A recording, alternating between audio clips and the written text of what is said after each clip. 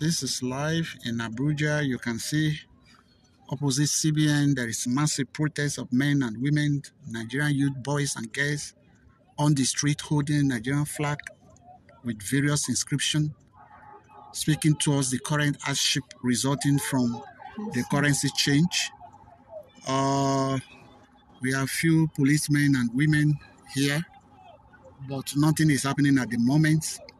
They allow the people to protest very freely, but they've just taken over the road. We can see members of the DSS in their various black jeep just running all over the place.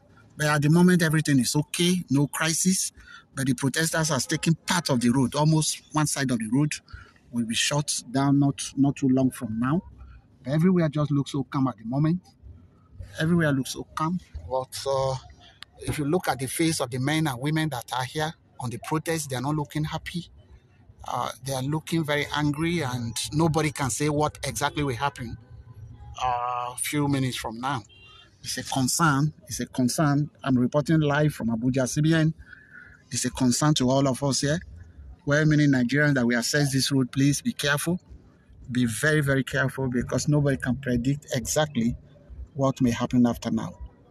I'm going to sign out at the moment to avoid any embarrassment by the Secret Service. I will keep updating you.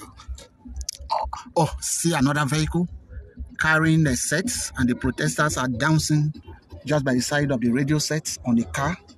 You can see live. I don't just know what is happening. They are turning it into a carnival. Men and women are just dancing, and there's no harassment at the moment. You can see. It's just becoming very difficult to access that side of the road. Completely shut down.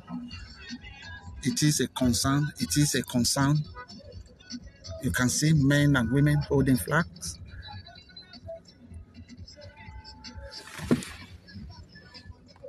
You can see very clearly the road has been shut down completely. But so far so good. There is no harassment from the police. Everywhere looks so calm, except the protesters that are occupying the road.